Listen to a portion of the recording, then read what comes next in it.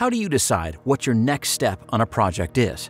Let's hope you're not relying on a roll of the dice, especially when the decision concerns something as costly as software development.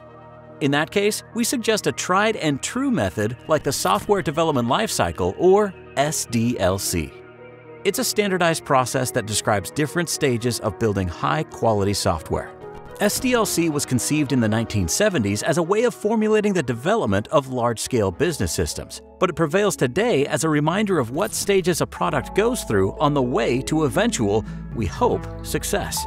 There are many methodologies addressing this sequence of stages that you might have heard of. So, today, we will talk about the phases of SDLC and the methodologies applying them.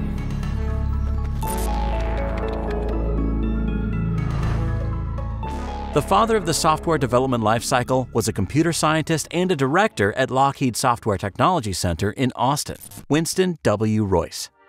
In his influential article, Managing the Development of Large Software Systems, he described implementation steps that are similar to what we use today. There are generally 6 stages of software development covered in SDLC. Planning and analysis. It's sometimes also called requirement analysis, or has analysis as a separate stage before or after planning. All in all, at this prolonged stage, the product team collects business and user requirements about what the final product must do and how it should work. Cost and time estimation, scoping, and other planning activities all go here. This is such an extensive phase that we have several videos covering software planning, so make sure to check them out after this one. Second is designing. After the planning stage, you prepare the product's architecture and design. Here, a software architect analyzes the requirements and sets the high-level structure of the future systems, describing what components go where and how they interact with one another. They will also select a technology for development. User experience and visual design can also be drafted at this stage. Clearly, without this stage, the following one can't happen. The next phase, development, is a stage where programmers use the architect's design to write code that will finally turn the vision into a real thing. This is where some aspects of the final product will be first revealed to stakeholders. Then, testing or quality assurance takes place. Testers and QA professionals review the product's code and usability for bugs and errors so they can be fixed before the next stage. Deployment is when the product is released to the users. Sometimes this stage is combined with the following one, maintenance, where feedback is constantly gathered and the product receives continuous updates and support. This includes both fixes and new features. Sometimes there's a prototyping stage between planning and designing. A prototype is a simplified version of the product used to validate the idea before any major work begins. It doesn't even have to be coded. The design can be used to receive feedback from stakeholders and users. A prototype is the best way to verify requirements with minimal effort and costs. So, the number of phases and their titles can differ depending on the specifics of the projects or a particular methodology. But a common understanding remains the same. You start with a plan, then you design and develop. After that, you test and then release a product. But by itself, SDLC is just a concept, and it's used as a base for several models you apply that will give your project clarity and help deliver the best results. So, what are they? Waterfall was the first software development approach described in Royce's article back in the 1970s, and it adheres strictly to the SDLC stages. The main idea is that each stage starts only after the previous one is finished. The timeline, due dates, and deliverables are clearly set. The waterfall model was borrowed from the construction and manufacturing industries, where it makes total sense. You need to wait for the blueprints before laying any bricks. This model is very straightforward and well-defined, and the team can focus on just one phase at each point in time, so the project is easier to manage. But today, it's fallen out of favor in the engineering world. Why? The main reason is that it's the opposite of flexible. Whenever you need to make a change in requirements or design, you need to roll back to stage 1 and do the whole cycle all over again. What if, at the finish line, you've identified some unforeseen risks that should have been mitigated during planning? When testing happens so late in the process and stages don't overlap, it inevitably leads to blown deadlines and budgets. So, in modern software development, a different approach is used. Today, Agile philosophy is the king. The Agile Manifesto, which was written by 17 software developers in 2001, was a direct response to the heavyweight Waterfall methodology. Among its 12 principles, there are calls to welcome change, even in late development stages, and to deliver software continuously and early. Agile solved the Waterfall drawbacks in a few ways. Firstly, the testing phase isn't separate from the building phase, but rather it's done at every iteration. For example, in Scrum, one of the frameworks based on Agile, the development is broken down into smaller cycles, sprints. Sprints are considered to be part of the Scrum development framework, and they are short periods of time, typically lasting from 1 to 4 weeks. At each sprint cycle, the team works through all stages. At the end of the sprint, the finished piece of product is shown to stakeholders. The short feedback loop allows devs to adapt quickly and find new approaches faster without compromising the delivery date.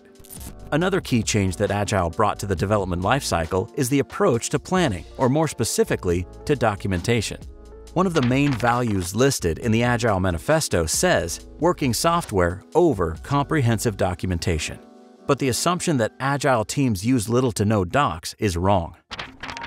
In Waterfall, the idea was to create detailed documentation covering project goals and the working process, as well as precise budgeting and time estimates. For Agile, where change is welcome, this would be just a waste of time. So the idea is to produce only essential docs that is just barely good enough. Yes, this is a real term in Agile. Plus, it must be a collaborative effort where a tech writer asks the team for feedback and encourages others to share their ideas. If you want to learn more about documentation types and how they're created, we have a few videos you'll find useful. While originally Agile was more of a philosophy, today it has loads of specific tools and techniques. Such frameworks as Scrum, Lean, Extreme Programming, or Kanban are also classified as Agile approaches. Even though they existed before the Agile Manifesto was formulated, they now fall under the Agile umbrella. Each framework has its best applications and specific toolset. Apart from the aforementioned Scrum, there's a Lean methodology that focuses on eliminating waste, and at its core is a feedback loop for testing your assumptions. It consists of 3 recurrent steps. Build, which basically means drafting some version of the product, such as an MVP. Measure, meaning collecting feedback and evaluating if this version of the product succeeds. And learn, drawing conclusions and deciding how you'll refine your product for the next loop. Another framework called Extreme Programming, or XP, uses the usual lifecycle but emphasizes the technical aspect of development. It uses such practices as test-driven development, code refactoring, pair programming, and more. Also, Kanban is more of a management method than a framework, since it uses so-called Kanban boards to visualize work for efficiency. There are many more frameworks in the Agile development process that can be used, depending on what the team wants or the project requires. Around 2008, a new concept emerged from Agile that drastically changed how software is built and released today.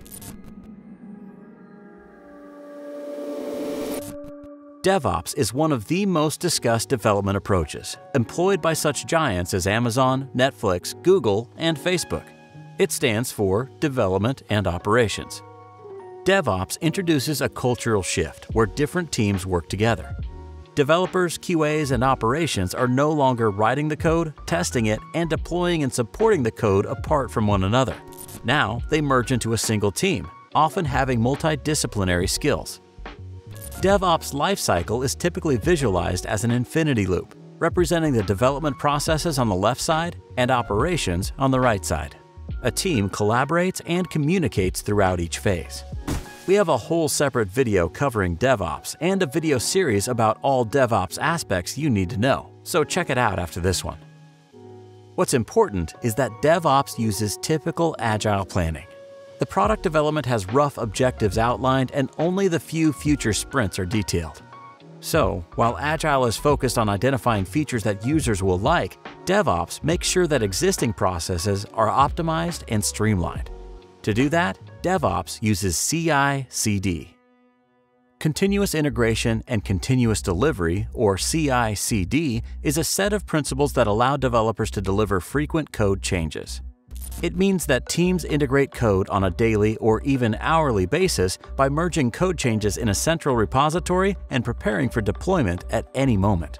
Basically, all changes, new features, and bug fixes are always ready to be deployed, and the product can be updated multiple times per day, continuously delivering value to users. HubSpot shared that they had 200 to 300 deployments a day using CI/CD. Netflix orchestrates over 20,000 deployments daily. In 2022, 11% of organizations were considered high DevOps performers and deployed 417 more times than low performers. This is, of course, achieved by high levels of automation and the infrastructure that connects all aspects of product delivery in a unified ecosystem. Although CI/CD facilitates agile practices such as getting feedback quickly and detecting errors in the early stages, it doesn't require short iterations and introduces automation to the development lifecycle. Even in Agile, introducing product changes can be a long process, especially today, when technological innovations happen so fast and consumer needs change easily. So, CI/CD solves this problem by adapting in a short amount of time without disrupting the whole development flow, and consumers get to see the new features added in real time and provide their feedback instantly. For 60 years, the phases of the software development lifecycle remained relatively unchanged. Regardless of whether you're building a house, a rocket ship, or an app, you will need to plan, design, build, test, deploy, and maintain the product. What matters is the relations between these phases. Now, when testers and devs collaborate or are even capable of doing the same job, you don't need to separate those tasks much. Automation tools made it possible to do many things at the same time and shrink the cycle to days and hours. Agile and many models and approaches that spurted from it have remained relevant for decades. Perhaps they will last another decade, or maybe a new hip technology will show us a more efficient way to follow the product development path. Regardless, we will keep you updated. Let us know if you enjoyed the video. Like and subscribe if you want more videos like this. We'll see you soon in the next video.